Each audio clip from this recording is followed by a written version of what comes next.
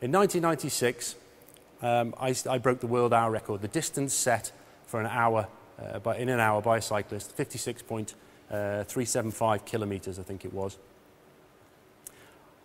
And I did that thanks to two eccentrics and a sports scientist. The eccentrics, number one, being a guy called Mike Burrows, who designed the Lotus bike, which David mentioned. And he looked outside of the sport and said, what's the biggest problem? He looked at the demands of the event and he said, it's air resistance. Air resistance is the thing that's the problem here. Who knows about air resistance? He looked at the aerospace industry and he said, why does a frame have to be a diamond shape? And he produced this wonderful new shape that became quite iconic, really, with the Olympics in the 90s. The second person came a bit later. His name was Graham O'Brien.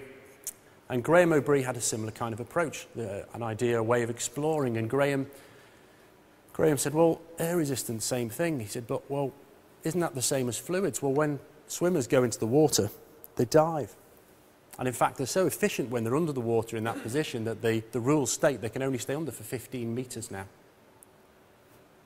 So Graham said, well, if they do that for the swimming, I can do it for bike riding. And we took those two pieces of information and we put them together when we tackled this hour record, and we put them with a deep understanding of training physiology and what to do, and all other small elements. We controlled the temperature in that building, for example, and kept it as hot as I could possibly stand, and we tested how hot I could stand to get the lowest possible air resistance, and all of that came together to produce this number of greater than 56 kilometres that people said couldn't be done.